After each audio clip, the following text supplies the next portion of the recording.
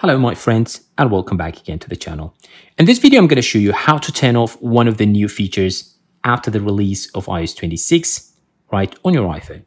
Of course, after the release of iOS 26 we have many new features, and one of the most amazing features is the liquid glass.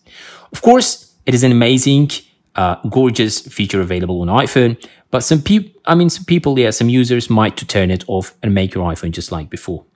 Okay, let's try and see how to do that.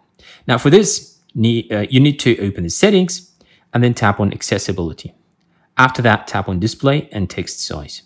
And here the option that you want, or you can turn off the liquid glass feature, is reduce transparency. Now toggle this one on, right? And let's see the difference. Now, as you can see from the dock and even the control center, now liquid glass feature is not available. So if you want to get it back, of course, go back again to display and text size, toggle this one off, and let's see the difference. Now it's back. Of course, it is amazing, right? It's gorgeous. I really like it, but I just wanted to show you guys if you want to turn off liquid glass.